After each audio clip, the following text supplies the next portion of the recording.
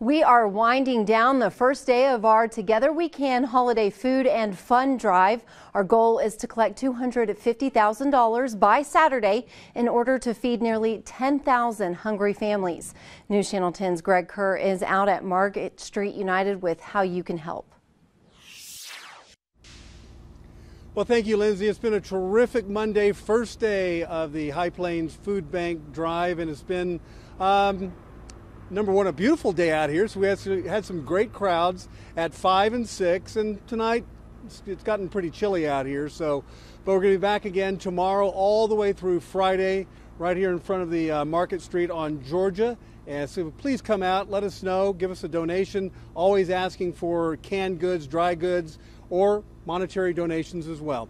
All right, let's get to this. Right now I've got Garrett Payne with me. He's out of Happy State Bank. And Garrett, what your bank is doing, of course, is so important for the community.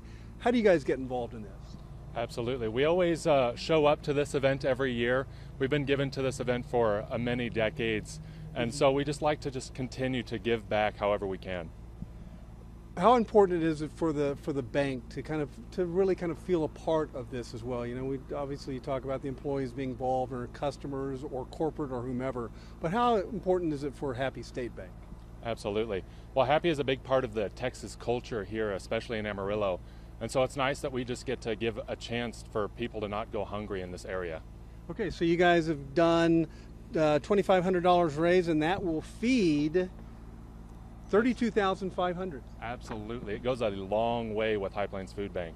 13 meals for every dollar. They know how to stretch it. All right, appreciate it. Thanks, Garrett. Appreciate what Happy State Bank is doing.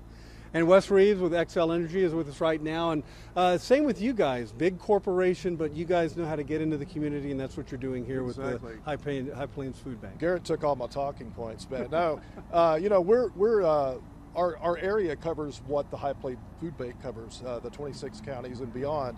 We're in every community in this region, and so we always say for our communities, in order for us to succeed, our communities need to succeed. And one thing we've noticed in all of our communities, if people are falling behind, that community can't succeed. And food insecurity is one of the greatest reasons people fall behind. So they miss out on all the other opportunities, education, health care. This is vitally important. And as you said, you know, $1 can account for 13 meals. So it's so easy for us to get involved.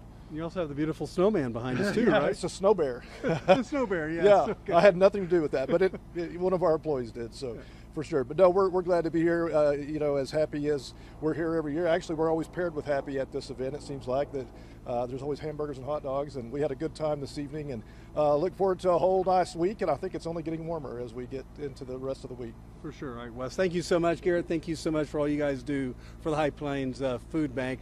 Let's send it back to the studio. We'll be back in a few minutes.